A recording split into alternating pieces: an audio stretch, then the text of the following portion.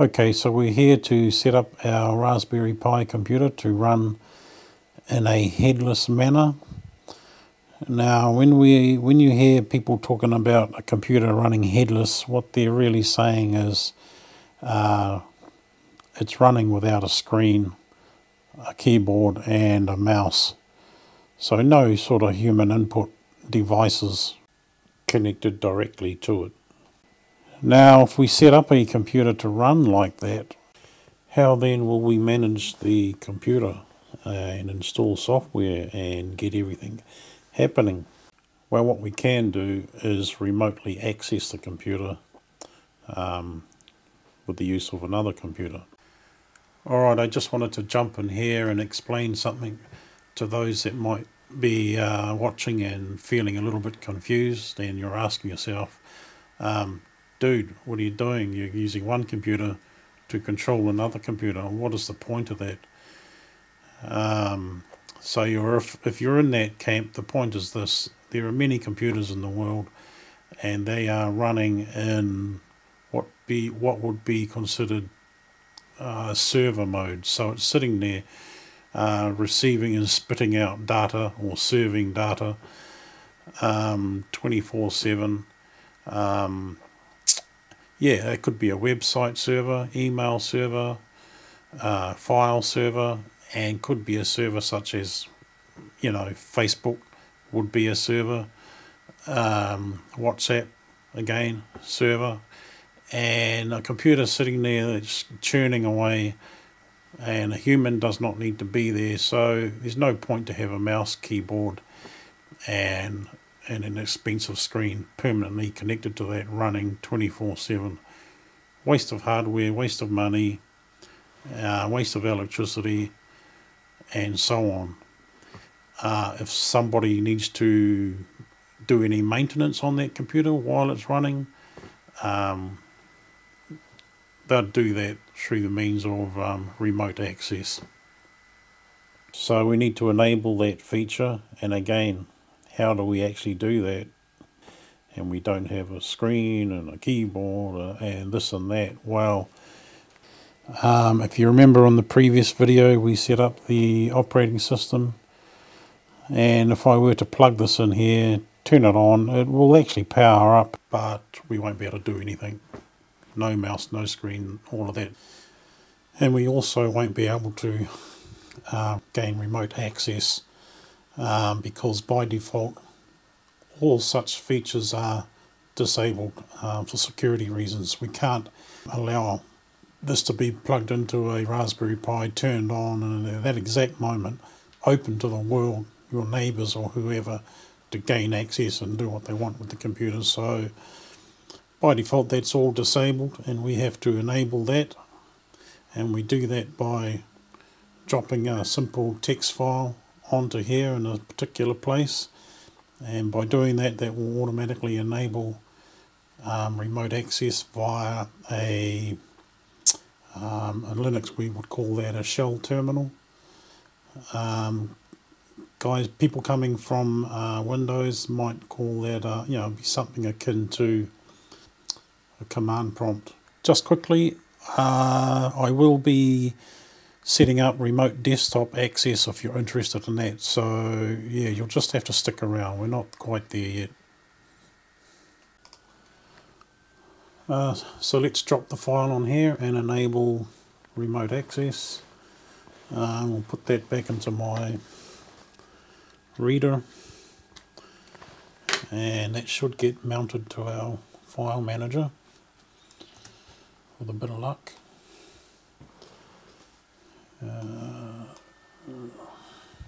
Here it is, these two partitions here.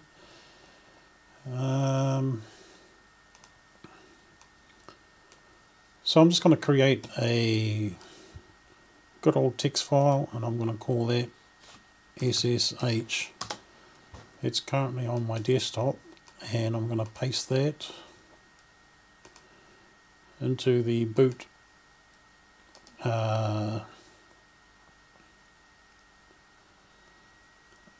partition. So that's that done. The text file was completely empty, and there was no extension on that file name, so you cannot use ssh.txt. It just needs to be called SSH.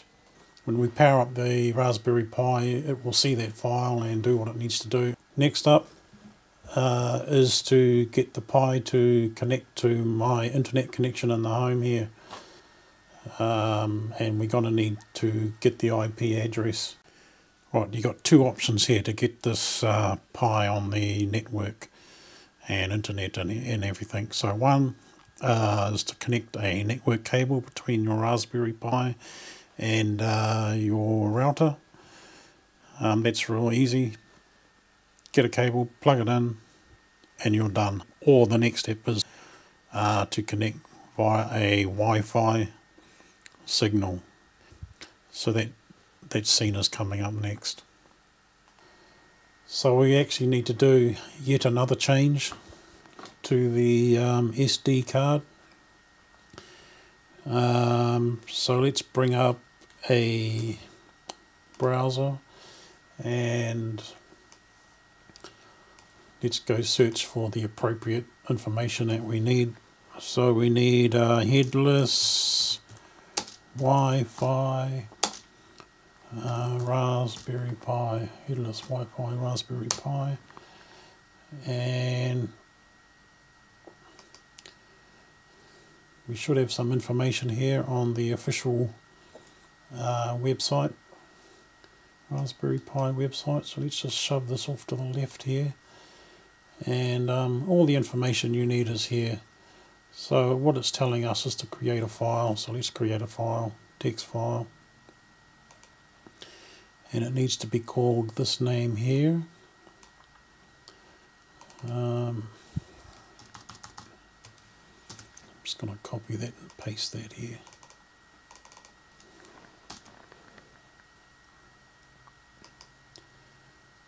So that's our text file, and it's telling us to put this in the text file. So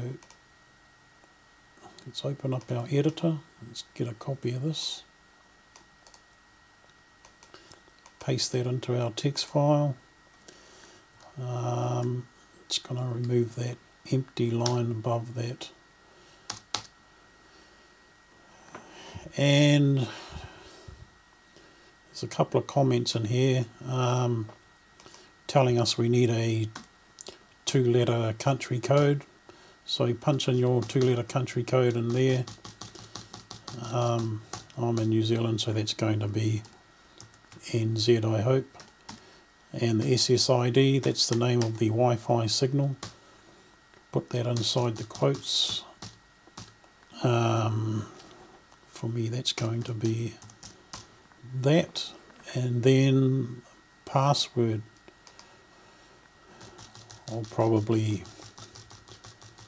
blotch this out so it can't be read once I publish this on YouTube. So my password is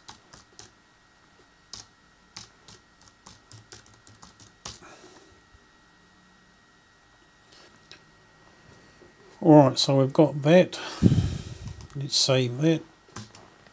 So that's now saved, and we put that, I read this earlier, we put this into the same folder where we put that SSH file.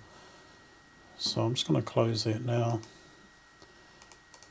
Take a copy of it. I might use that later.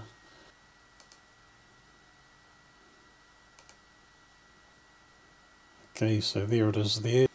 I just need to eject that from our system here. We should not just pull the SD card out of there without first ejecting it. Okay, so that's done. I can now pull that out. Sweet. Now we're up to the exciting bit. And here's our, not sure how I'm going to film this, but here's our SD card here. Let me just check I've got power on this cable here. I have. Alright, Raspberry Pi is off. We take the SD card, we're going to plug this into the back here.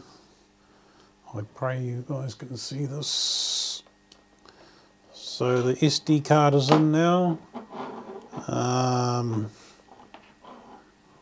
What we're going to do now is hit the power button. You should see the power light come on. 3, 2, 1. Let's try and zoom in there.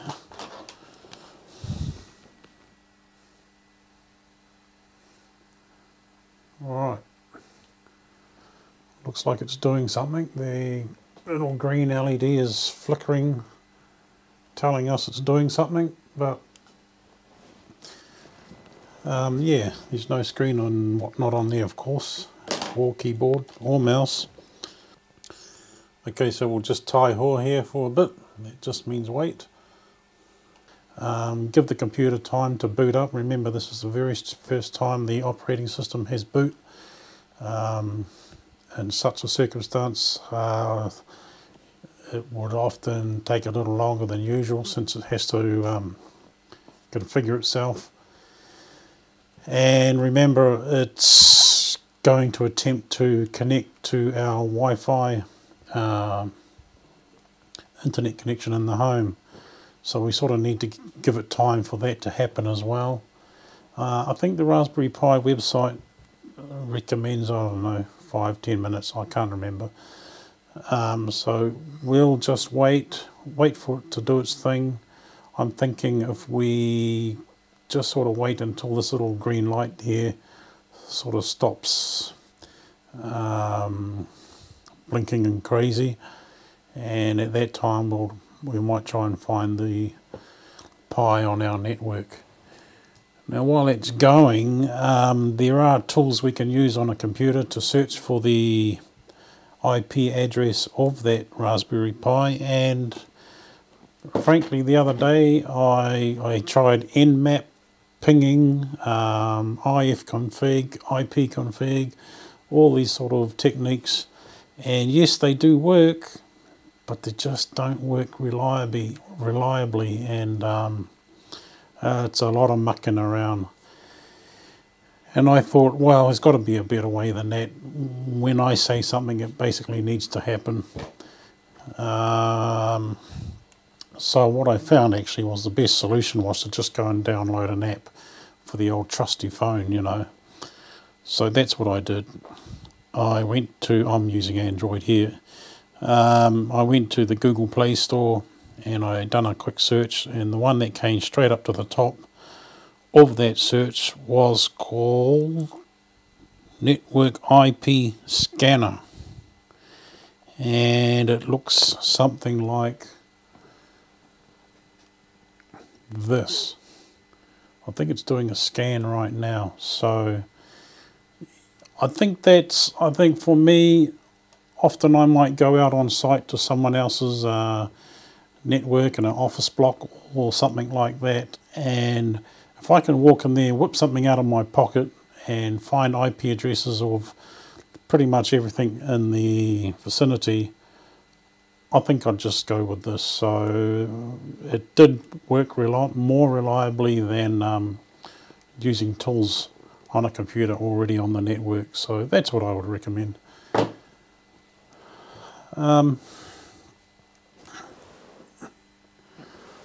Little green light stopped flickering. So let's do a quick search on my phone here and see what we can find. I'm running the free version of this app, and if it works out it's going to be pretty darn good, then I'll happily pay for the version to remove all the advertising and whatnot. It's searching now. Alright guys, I've found it. Let me just put up a screenshot of what I see on my phone down here, and you'll see what we're looking at in terms of identifying the Raspberry Pi. Alright, with that out of the way, let's start poking into our Raspberry Pi from this computer. Remember, it's over there. Right, let's try and gain access to the Raspberry Pi for the very first time, and we're going to use an app called Putty. Now I do know that this exists for Windows, Linux, and probably Mac. And the IP address reported on our phone app was that, and let's click open, and with a bit of luck we'll have a result. Now I've got two computer screens here, and I'll just have to drag these off from the other screen. So at that exact moment these two windows popped up, and we've got a security alert and whatnot.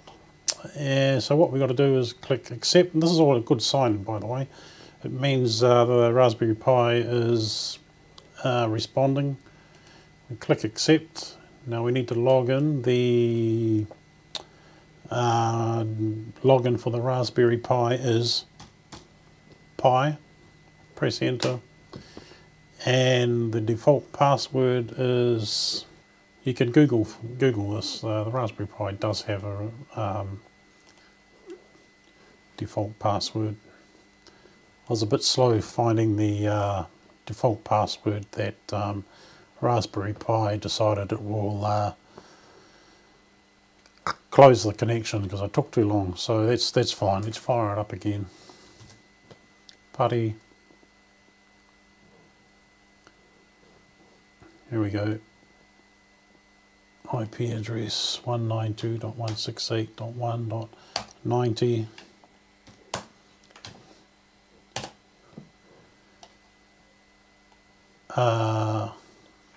Login as Pi, that's the default username, and the password, the default password is Raspberry, all lowercase. Click enter, and there you have it. We now have a connection into the Raspberry Pi.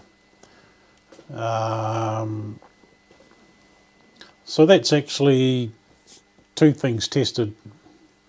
It actually connected to the Wi-Fi connection, and it enabled remote access via SSH. So we've got our terminal there. So that's perfect. One of the very first things you'll want to do is reset the default password of your Pi. And to do that, we just punch in this command here, PASSWD.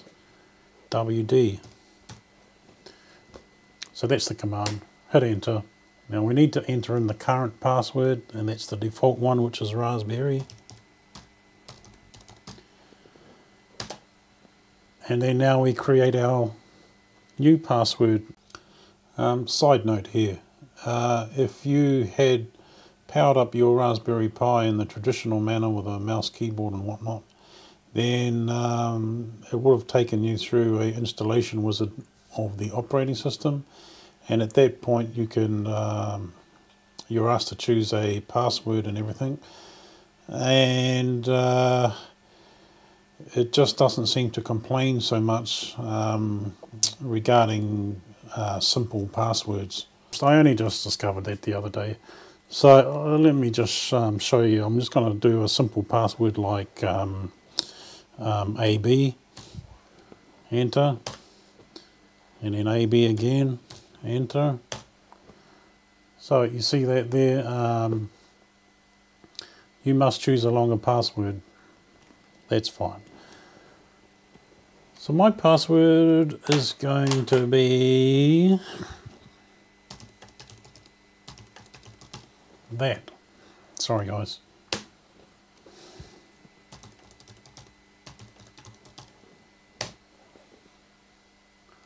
So that's done. I want to prove that actually by, I'm going to close this terminal and then close the session, and then I'm going to initiate again and try and connect with the new password.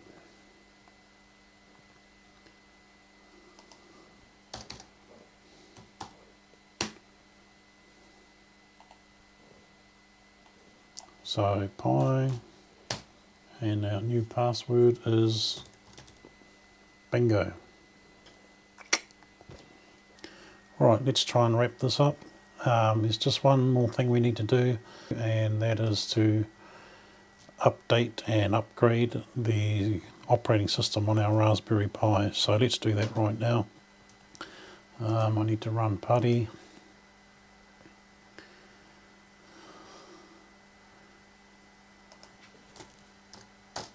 IP address.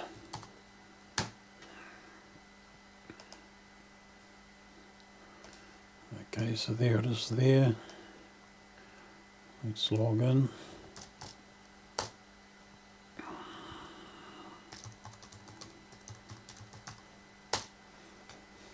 Great, we're in. Now what we need to do is sudo apt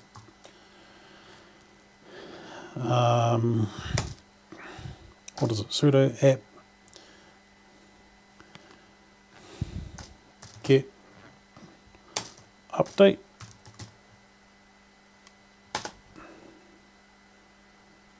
So that'll update all the, it's like a list of packages, I guess.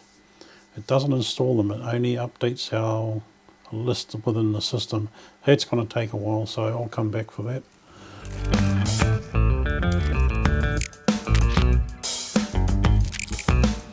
Alright, so we've updated the list, and now we need to upgrade it. Okay, sudo apt get upgrade. I think that's right.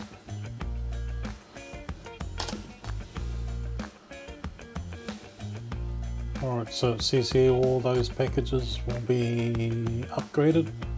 Do you want to continue? Yes. This is probably going to take a while. Do you want to continue? Yes.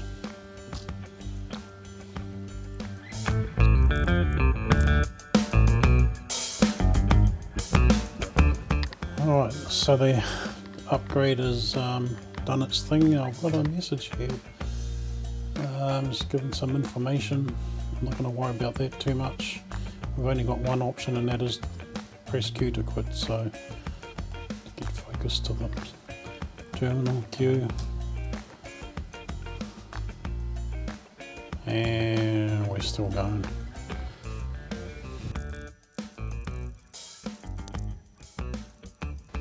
Cool, that's done.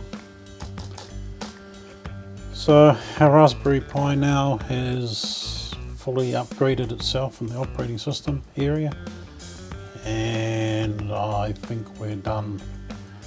Now I'm just going to clear the desktop here. Let me just terminate the PuTTY connection. Okay, much like the previous video, I will be embedding a few more videos on the screen here for you to follow along with, and all in the aim to get to the next step of our projects. And we'll probably start with remote desktop access. Now heads up, I'll probably not be going with real VNC if you're familiar with that. The problem with real VNC, it's a very good system, but there are some limitations with the license agreements. So stick around, and there's more work to be done.